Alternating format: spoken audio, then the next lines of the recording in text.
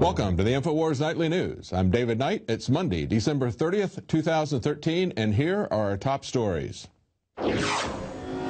Tonight, suicide bombings follow Saudi threats to attack Russia. Then, what the mainstream won't tell you about Obamacare. And why do Americans love war criminals? That's next on the InfoWars Nightly News. Watching real men and women out there, doing space jumps and all of it. I mean, that's what I want, not men in tights slapping each other on the ass. Excuse me. Well, for a second consecutive day, there's been a bombing in Volgograd. That's formerly Stalingrad. Yesterday, on Sunday, there was a suicide bomb that killed 17 people. Today, there was a bomb on a trolley that killed 14. And the question is, who's behind this? Why is this happening? Is it because the Muslims don't like Russians? Are they angry about the Olympics?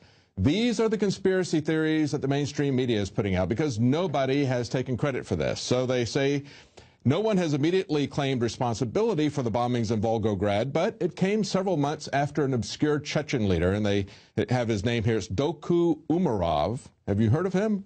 I haven't heard of him. But we have heard of somebody else who has a lot of influence, not only with the Chechens, but with Saudi intelligence. That's the head of the Saudi intelligence, Prince Bandar. And Paul Joseph Watson pointed this out. He said that in August, we had an article that was carried by a transcript, actually, from a Middle Eastern news agency, Al Monitor.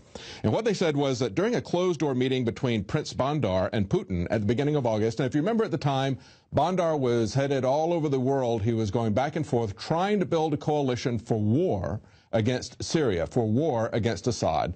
And of course, Russia was trying to stop that. Russia was on the side of Assad. And so Bandar had a closed-door meeting with Putin. And this is what he said in that closed-door meeting, according to the transcript from Al Monitor. He said, "I can give you a guarantee to protect the Winter Olympics next year. The Chechen groups that threaten the security of the Games are controlled by us, by the Saudis." So this was really nothing but a protection racket type of threat, the same sort of thing you would expect from some kind of a mafia leader who comes in and says, it would be awful if something were to happen to your bar here. So I think what you should do is pay me some money. That's essentially what Bandar was telling Putin. He was telling him to back off, let them go to war against Syria. That was the coalition that he was building of Israel, the U.S., and Saudi. The Saudis. And so he's the head of Saudi intelligence as of 2 years ago. He was the U.S. ambassador for 18 years from Saudi Arabia. He has very close ties to the CIA. And is he really going to make good on his threat? Well, we'll see. But the Russians are not taking any chances. They are beefing up security, according to USA Today. Suicide bombing in Russia highlights Olympic security. And here's some of the things that they're doing. If you want to buy a ticket to the Olympics, you have to go online. You have to provide passport details.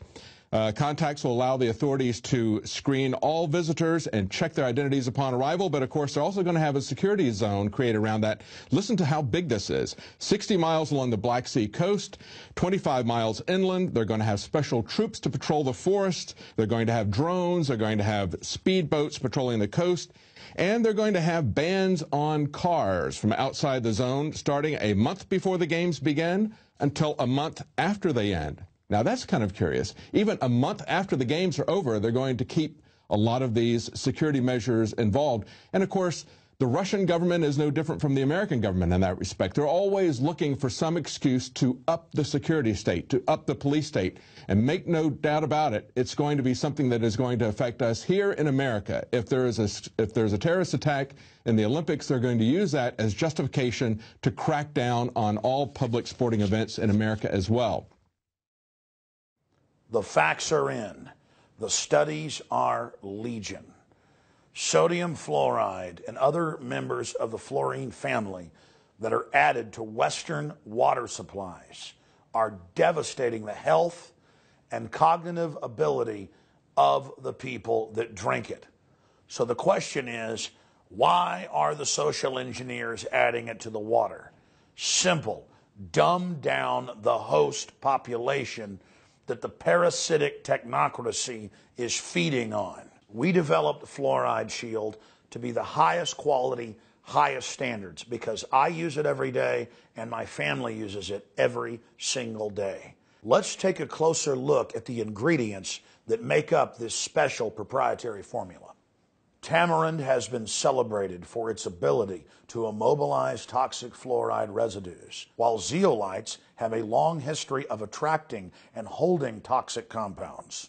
Enter fulvic acid, an excellent cleansing agent.